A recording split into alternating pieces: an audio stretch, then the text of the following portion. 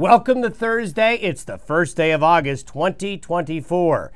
We're going to start off the first day of August right where we left July. Hot and mostly dry. Now the peak dryness is going to be today. Good time to get some hay dried out. You can see in the photo there, relative humidities are going to be rock bottom. Of course, that's exactly what you don't want in terms of the fire activity that's going on across the Intermountain West and the Western United States. But we will see extremely low humidity today. So if you've got a weather station at home, maybe that humidity sensor in your house, maybe if you're feeling like your skin is cracking, drying out, well, it's because relative humidities will be 10 to 15% or lower. Now on Friday, we are going to see a little bit of thunderstorm activity creep up along the front range of Colorado out on into the plains, as the moisture that's been trapped down in Arizona and New Mexico is going to surge a little bit more northward tomorrow and into the weekend. But it's a process. It's slow evolving. What's slow evolving? The next monsoonal moisture plume. That's on schedule to sort of leak in slowly a little bit this weekend, but it's next week. Next week, we're going to be under a deeper moisture pattern. The moisture really increases in the atmosphere, and next week is going to be a much more active week of showers and thunderstorms, and hopefully for most of you, you'll get rained on. We certainly aren't guaranteeing rain for everybody. That just doesn't happen in the summer, but we do see at least better opportunities for higher humidity air and better chances of rain. This should go a long way to help out with the fire situation, but the real help is still a few days away when it comes to the fire situation. Luckily, we don't expect the wind to be much of a factor over the next few days, but we're going to continue to have colorful sunrises and sunsets, as you see there, due to the smoke and haze. Sometimes a picture's worth 1,000 words, and boy, this really is showing what is happening across the United States. The orange and the red shows the very dry air covering a lot of the western United States. And you can see the sharp transition here between the edge of the moisture getting right up to the Four Corners area.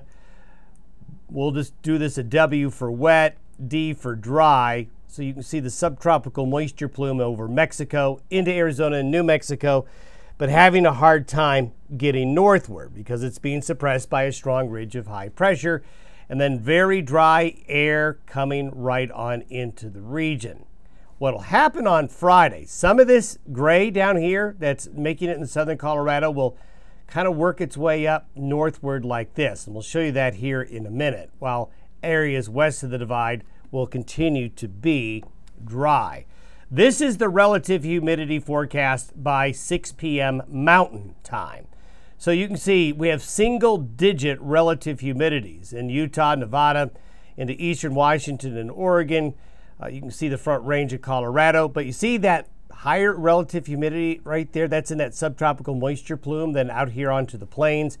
But you can see bone dry conditions will continue as we go through the day today. This is where we are with high pressure for this Thursday. Right across the Intermountain West, here's that low that kicked up the wind a little bit Tuesday and Wednesday, heading into the Great Lakes. High pressure here is going to eventually tap into that deeper moisture, as you saw in the satellite imagery. It just takes a while. It's not moving very quickly to come up on in. This is the thunderstorm forecast for today. So you can see southern Colorado, Arizona, New Mexico, down into the Panhandle regions, you're going to get a little bit of thunderstorm activity. This isn't good. This is dry thunderstorm activity. It's not very widespread, but just one lightning strike's all you need to cause some problems. So we don't want to see that there. There's just not a lot of moisture to work with. So this is where we're going to see a little bit of action today, maybe along the Colorado-Kansas border, a few isolated cells. This is where we're going to be with the precipitable water by tomorrow. Now by tomorrow, what I want you to visualize here is that there's a ring beginning to form of deeper moisture here, but also see the white and the green? There's a little bit of that nose coming up the Colorado Front Range and out on into the eastern plains. Still very, very dry west of the divide, but this dry pocket shrinking. This moisture coming up here will start to make an impact as we get into the weekend. So subtle little changes like this tomorrow will lead to this. So tomorrow, all the way up into the Nebraska Panhandle, maybe up into the Black Hills, eastern counties of Wyoming, and look at the Front Range of Colorado. Now, not all of these will be rain producers, but they're going to start.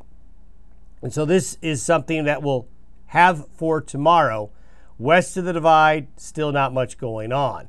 But this is the first little salvo of a little push of subtropical moisture coming on in. By Monday, the high begins to shift eastward, and that's what we need to do. We need to see the high go a little more east. That allows this flow of air to be a little bit more productive coming on in. And when you look at the precipitable water map for Monday, it's very easy to know where the high pressure ridge is there. There you can see, we call this the ring of fire. So we're going to see showers and thunderstorms by Monday right along that ring of green and white as that subtropical moisture starts to move out of Mexico and now moves into the western United States. So this is our next best hope of getting some measurable rain on a more widespread basis. So for the weekend, we're going to see thunderstorm activity along that plume, but it gets pushed out eastward a little bit. But notice we're starting to see more getting a little bit more to the north and west. And we've showed you before this summer how this works. You'll see this axis of moisture over the days just going to come like this as it rotates around the high. So this is Saturday. Sunday, you can see western Wyoming, Utah, the western slope of Colorado. You're going to get into a better chance of thunderstorms on Sunday. Monday, it stays very similar, starts to get a little bit more east of the divide. And really as we get into Tuesday and Wednesday of next week, that's when the deepest moisture is going to be in place and those showers and thunderstorms are going to be coming on in. So there are some changes coming. We're not there yet, though. We're going to have to suffer through a very hot, dry day again today. Have yourself a good Thursday. We'll see you tomorrow.